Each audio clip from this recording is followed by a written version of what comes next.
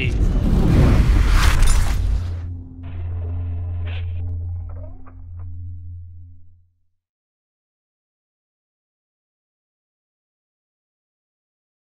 right, I'm Madden Kenrende here with Bay RJ to introduce this fantastic matchup of our leading two, Charlatans versus the other team. To introduce the Charlatans with the classic Jose Zampano here in the Rogue. He's in a big blue ship. It's a beautiful ship. And what has he brought with him? He's brought the Cyclone, he's brought the Scythe, the Tower War, and the Slasher. I think they were baited into choosing Shield, or forced, more like it, by the other team and their choices. Bay, you want to talk about the other team's choices?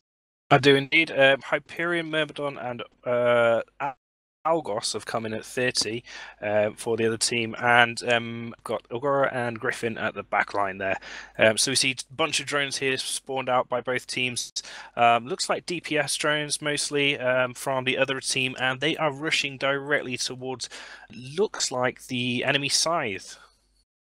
Yeah, so they're going to go after the Scythe, which makes a lot of sense. Doesn't have any rep strength. You know, they're probably going to try and... I would have thought they'd try and maybe jam it, but I guess they're just going to jam this Slasher, which, as you said, is a much better bet for the jams. But they're going to take the Algos is going to take a good amount of damage. I don't think, they don't have the Caracal, so they're not going to have that instantaneous explosion that you see from some other teams.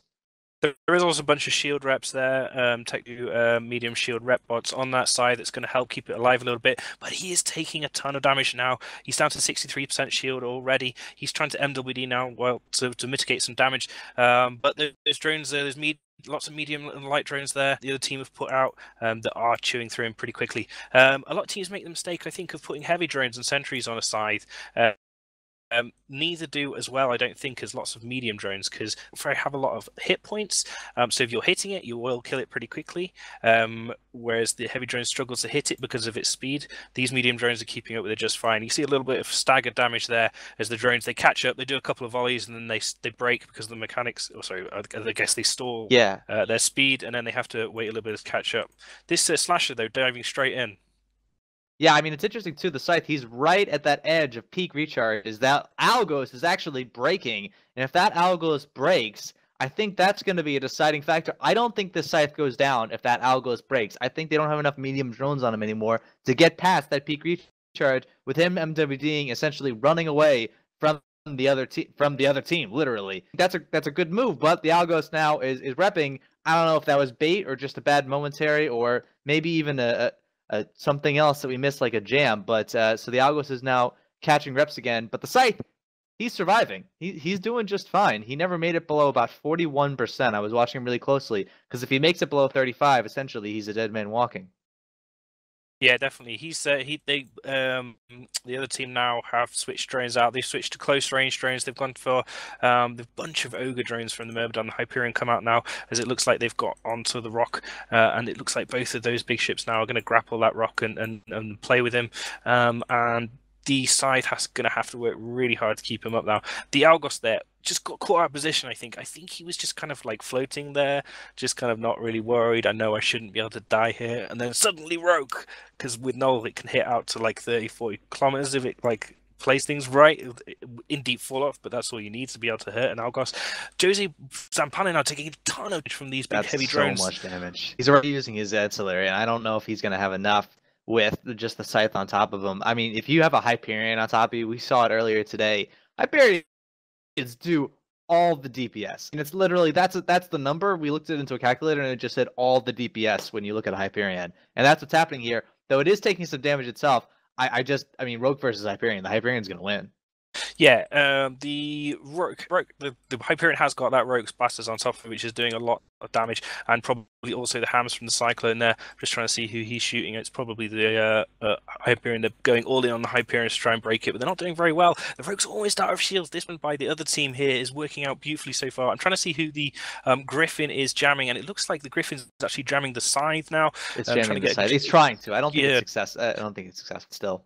I would imagine probably not. It's going to be quite lucky to get a jam off with that Mimitar and with the Glenti and Amar jammer on the Scythe, but he might just get lucky. The Scythe hasn't got particularly high ECCM strength, but it's it should be okay, I think. The Rogue now is actually catching shields, and he's actually doing okay. Whereas the Hyperion looks like he's struggling a bit. This could really go either way. I'm not sure how this goes out. Tons of Yeah, I mean, this is gonna be a cap DPS. question for that Hyperion. It's got the answer. I mean, the Augur is gonna give a ton of help, but this is the question between you see armor and shield. Shield has a number of advantages. It's it's got passive rep. The answer late doesn't require cap. There's a lot of advantages here for that rope potentially can just hold up long enough to put the Hyperion in some sort of cap trouble. I don't know if that's realistic, but that could be one opportunity here. I question if you don't just try and blast off the Griffin. We're making it through. If you can just say, "Hey, Talwar Slasher, go surprise the Griffin while nobody's looking," that'd be a cool pickup. And then also removing the jams. But at the same time, this rogue is now a deep shields, and I just don't know if he's gonna last, especially once he hits recharge again. I think he had a recharge cycle go off, and that's what just happened there. Possibly, yeah. He's getting low in shields now, but also that Hyperion's going to be out of its local armor repper if it's been using that as well relatively soon. It's going to make it fairly close, I think, because the Hyperion has less buffer than the Rogue. The tower is in very close. I'm not sure if he's just trying to catch the attention of that Hyperion, taking a little heat off the Rogue a little bit there, or whether there's a little bit of misplay. I'm not sure. It looks like he's shooting drones, which is going to pretty critical here, because if you can take out enough drones from the Myrmidon, then you can actually leave it kind of defang it and make it completely useless. It's a very close brawl. This Hoodies, I can't imagine the comms. I'd love to hear the comms from both of these teams matched up against each other. The Rogue now dipping into half armor now. It doesn't look like he's going to be much longer on grid here. Yep, but he's picking up shields too. He's still getting reps. He's still using ancillary. I think the interesting thing too, you're seeing Kill and Darklight versus Jose Zapano, two fantastic pilots. Great pedigrees. They've been in the Alliance tournaments. They've done Mar championships. You're seeing right here the best of the best competing. Look at that Hyperion though. He's down into hull. He's almost into hull. This Hyperion is really struggling to stay alive, as is the Rogue.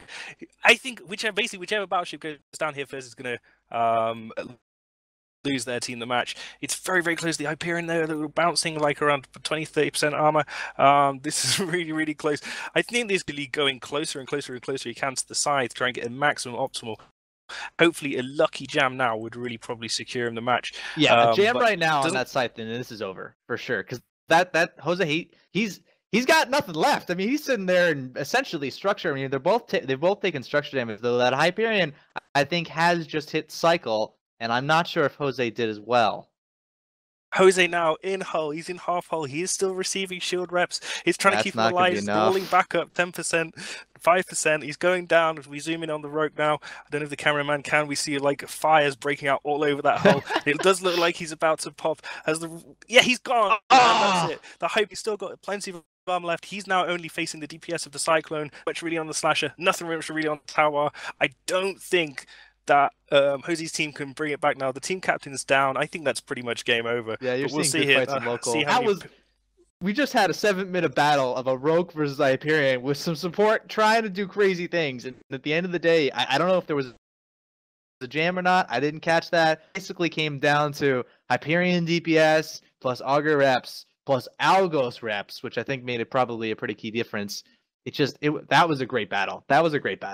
It was a great battle, and I can just imagine all of the modules on all of these teams' ships absolutely maxed out, because that was a really knife edge little match there. Maybe I'm wrong. Maybe the team were just kicking back, chilling, yeah, we got this. No way. The Hyperion took structure damage. You don't take structure damage. I don't care. No, you don't in a tournament format usually. Anyway, you might do on Tranquility if you're trying to bait more kills, so it looks like the Cyclone here is got plenty of charges he's got left. He's gonna play around, but I just want to make one point clear. The other team with Lysis and Kill and Darklight and Hoodie Mafia, I think they made a play. They came in and they said, what we're gonna do is we're going to throw a Griffin out, after they saw the bans, after all those, essentially logic ships got banned out, kind of standard play in the Scorpion 2. They said, we're gonna pick the Griffin and we're gonna force Charlatans to make a shield setup. And I think that they basically asked for exactly what they got, and then they executed, and that's what it came down to. Match, but I think they probably did this exact same battle on their own terms, and they found that they could win. Hyperion Rogue basically standoff, OK Corral in the middle with the guns blazing, and it just worked out for them. I think this was their plan. Maybe, one ship Slasher versus something else, but I think basically the other team came in and said, we're doing this, and Charlatans, to some extent, played into their hands. Yeah, definitely. It played into their hands. This is another case of, I think, Red having really researched any possible opportunity to win against Blue, kind of like setting up the picks and bans for the Blue teams to walk straight into their hands and having a plan to match. I won't give away Hoodie's the name of this setup, but I know that Hoodie names. He's told me that he names like basically every single one of his setups, and so like kind of yeah. It's kind of interesting to see that one of the kind of outlandish things that he has come up here when like Yeah, he and knew as that we get down Nogura to would win. And interesting that you could have maybe seen this coming as well from him picking Scorpion first, like knowing that he wanted to bring the Ogre. It's interesting. yeah, I think it's a cool call. I mean, look, we've seen a Bantam win and we've seen a Griffin win. Came in today saying I'm going to see those two things. I would have thought I was crazy. And at the end of the day, we're going to see 2 seconds to go. Basically, our team doing a great job winning this match with a Griffin. It's fantastic. Interesting though that they managed to keep 3 ships alive, so they don't have Hoodie doesn't get the domination victory. But congratulations to Hoodie for winning that match, and very well played there by Jose. Almost taking it. Very knife edge fight. Great to watch, and we'll pass it back to the studio.